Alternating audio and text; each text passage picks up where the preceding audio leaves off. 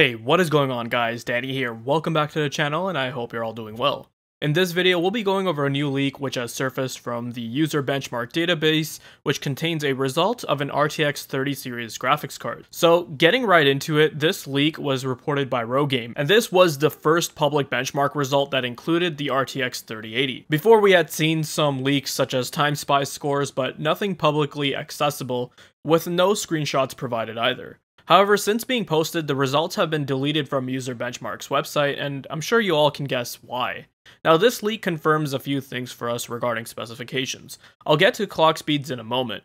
Looking at the memory configuration reported, and the card was reported with a memory clock of 4750 MHz, which is effectively 19 gigabits per second. And if you recall from my previous video where I discussed some leaks, one including the official documents leaked from Micron, who are one of the largest memory manufacturers and suppliers, they actually listed the RTX 3080 in their chart. They also had mentioned the effective data rate for the new GDDR6X modules, listed at 19 to 21 gigabits per second, and in the leak from the user benchmark score, this coincides perfectly. So this is none other than an RTX 30 series GPU with the new GDDR6X memory modules, and that is what we'll be seeing when the cards are officially announced on the 1st of September. Now, in regards to the amount of VRAM that was included, the reported amount here was 10 gigabytes. So essentially, it's another confirmation that we'll be seeing the RTX 3080 with 10 gigabytes of GDDR6X memory.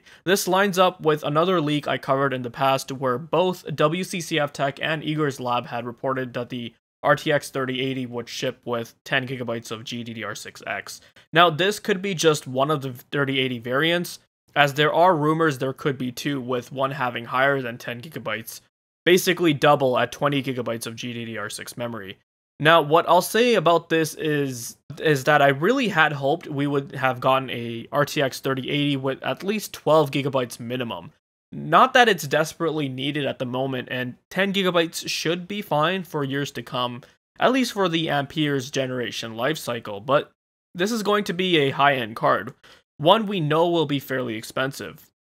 And considering the fact that we never really got any proper memory buffer upgrades going from Pascal to Turing, none at all actually, then I would have liked to see some higher memory equipped with this segment. The 2080 Super, 2080, and 1080 all had 8 gigabytes of VRAM. Now, I own both a 2080 Super and a regular 2080, both of which have 8 gigabytes of memory, and I've played games at 4K and 1440p. For the most part, I've actually never ran into any problems pertaining to memory for games as of now, but I have seen some pretty high usage, getting pretty close to there, especially at 4K. It's one of those things that who knows what kind of negative implications they could have by going with a limited capacity route, but because games are getting quite complex, with consoles finally getting beefed up specs, game developers will finally have an incentive to make more strides in gaming engines and design.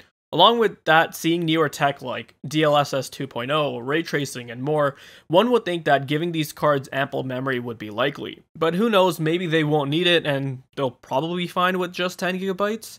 Now, the last part was the device ID, which we know 10DE2206 as the RTX 3080, so we know exactly which RTX 30 series GPU this result is for. Now, the reported clock speeds here, the clock speed was recorded at 2100 megahertz, which is definitely on the higher end when we take into account the usual clock speed ranges from what we have seen from Pascal and Turing.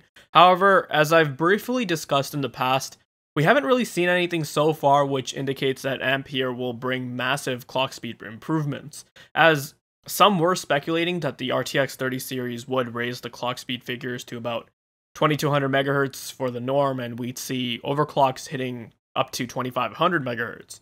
But to be fair, those early speculation figures I had seen were from when people were under the assumption that Nvidia would leverage TSMC's 7nm EUV process.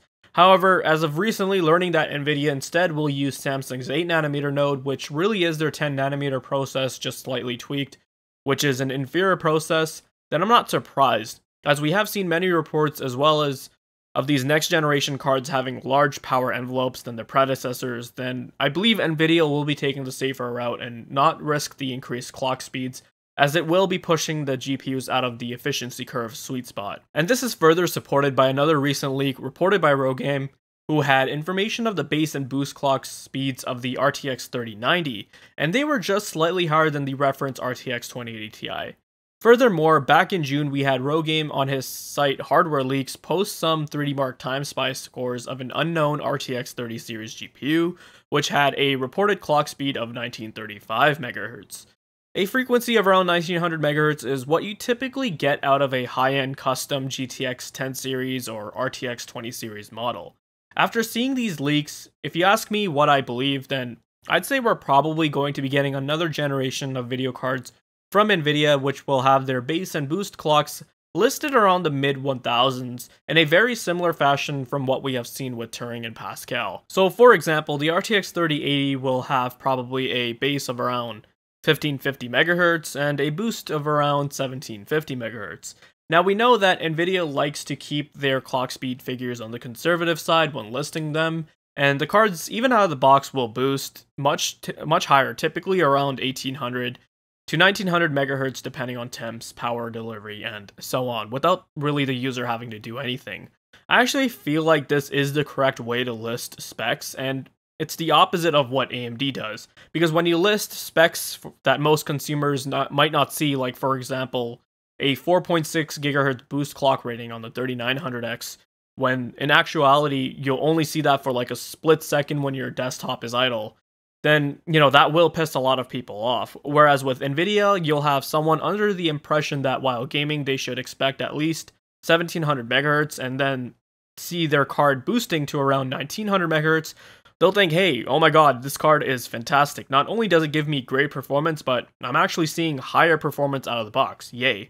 I mean, if you're familiar with GPU tech and architecture, you'll know that this really isn't a huge deal, but to the average consumers, they'll be pretty proud of that because, hey, it exceeded their expectations and didn't underdeliver like some other hardware on the market. But let's circle back to what we can expect out of Ampere.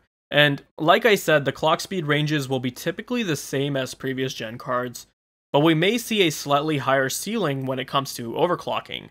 Now this user benchmark result of the RTX 3080 states 2100 MHz, and that is on the higher end side of things, where we typically see a GPU boost from Nvidia. At 2100 MHz, this is where you'd have to be really fine-tuning your manual overclocks, have struck gold with the silicon lottery, or have to invest and upgrade to a better cooling solution.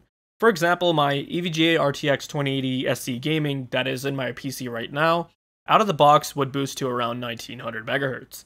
Then I had put on a 120mm AIO with the Kraken G12, and I saw this card would boost to around 2040 and 2050 MHz. And then I had installed a 360mm AIO, which drastically brought down my temps, and it was only then I was able to get this GPU to run at 2100 MHz stable. Now, when it comes to this RTX 3080, here we don't have any information whatsoever regarding cooling solutions, and whether it was an early engineering sample with lower quality silicon, or if it was a retail level sample with quality we can expect from at launch. But let's say it's the former, then that would bode well for enthusiasts looking to overclock these cards with the stock cooling solutions, as it could indicate higher overclocking headroom. So perhaps we could see 2100 MHz being the norm for those moderate overclocks, and those enthusiasts who like to upgrade their cooling solutions like water cooling, for example. The card, perhaps we might be able to see it boost to around 2200 MHz, just maybe boost to around 2300 MHz. Now, playing devil's advocate here, one important thing to consider before you all get too excited is that when you run user benchmark's test, it actually records the clock speed of the GPU right at the start. So what this entails is that it's not really reporting the sustained clock speeds in the middle of the test, but rather when the card is just starting to see a load right at the beginning, and that doesn't really mean much, since at the start the card is probably just sitting idle at around 30 or 40 degrees Celsius depending on ambient room temperature, and then when it gets that jolt, that burst of workload right at the start, you'll see high clocks right at the beginning. And then as the benchmark goes on, the card heats up, you'll actually see the sustained clock speed figures are lower. So this RTX 3080 here could have actually been running at around 2000 MHz or 2025 MHz sustained, which then wouldn't really be all that impressive. So we need more information here, and I'm not going to be saying anything conclusive until we see more information, or Perhaps we'll just have to wait until launch. This can really go two routes. The cards will have frequency behaviors in line with what we're used seeing with Pascal and Turing, or they'll be able to boost higher. However, another important factor I want you all to keep in mind is that clock speeds aren't everything.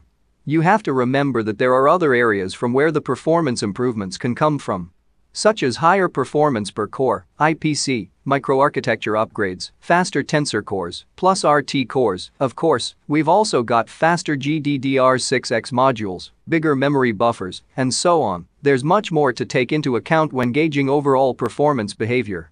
And as of now, there's still a lot of information that we just don't have. Listen. If Ampere actually regressed its clocks but hit it out of the park with IPC improvements, then even that would be enough to bring considerable performance upgrades over the previous generation. It's why you see AMD can keep up and even exceed performance over Intel with their desktop processors, because even though their clock speeds aren't hitting those high 5 GHz numbers, they've got higher IPC, they have more cores, and they have a much better SMT implementation than Intel as well. There's a lot of other areas in the GPU where improvements can come from, so at the end of the day, I'm not worried about getting high clocks as frequency isn't everything. Now finally, when it comes to the score, pay no heed. You can obviously tell it didn't get anything mind-blowing, but rather a very poor score. Don't worry about it, as there are way too many unknown variables here, early drivers, early silicon, etc. And so the software probably didn't even properly utilize the GPU here anyway. So that was pretty much all I wanted to talk about in this video. I hope you guys found this video to be informative and helpful. Let me know your thoughts down below. Check out the video description on ways to support the channel and for my other videos. If you guys are interested in more content like this, then make sure you subscribe. Thanks for watching, take care, and I'll see you guys in the next one.